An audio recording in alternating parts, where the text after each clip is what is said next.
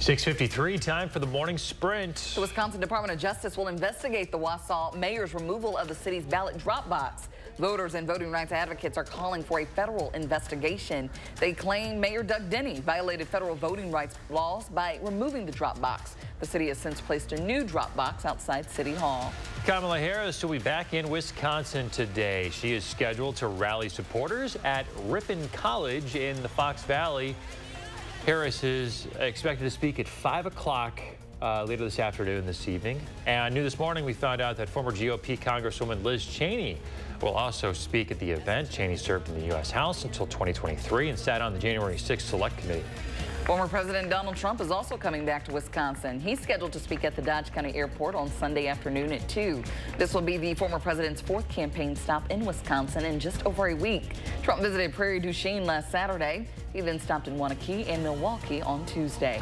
This comes as an unsealed court filing says that former President Trump resorted to crimes after the 2020 election. The filing comes from special counsel Jack Smith's team. The brief adds that Trump did not do this as president, but rather as a campaigner. It comes after the Supreme Court ruling that says the presidents have immunity for official acts. And at least 9 people in Beirut are dead after Israeli airstrikes. It comes after attacks on Israel from Lebanon on Wednesday. Hezbollah says Israel's attacks overnight struck one of its strongholds in southern Beirut. The Israeli military is warning people in southern Lebanon they will continue attacking. East Coast port workers are entering their third day of strikes. The roughly 50,000 of them are vowing to keep picketing until the U.S. Maritime Alliance meets their demands. The alliance has offered wage increases of more than 50% over the 6-year contract.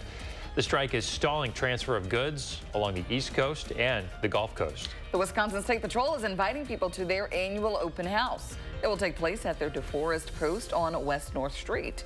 Visitors can meet the Southwest Region's troopers and inspectors. They can also explore specialty equipment, receive safety guidance, and learn about job opportunities. The open house is this afternoon from 3 to 7. A first-of-its-kind new study could reduce worldwide tobacco use. It suggests that the creation of a smoke-free generation could help save lives. So researchers in Spain found it begins with banning tobacco sales for teenagers. They say it could prevent almost half of future lung cancer deaths in men and about a third in women. Temperatures are still going to be in the 70s the next few days. Even Saturday, we're looking at close to 80. Not impossible. Few areas reach closer to that. Cold front going to knock our temperatures down to 69 on Sunday. Overall, really good weekend ahead. Some spotty shower chances tonight into tomorrow and Saturday night into Sunday. So not a lot of rain going forward. All right. Not looking bad. Savannah, thank you. We'll have a news and weather update in 30 minutes.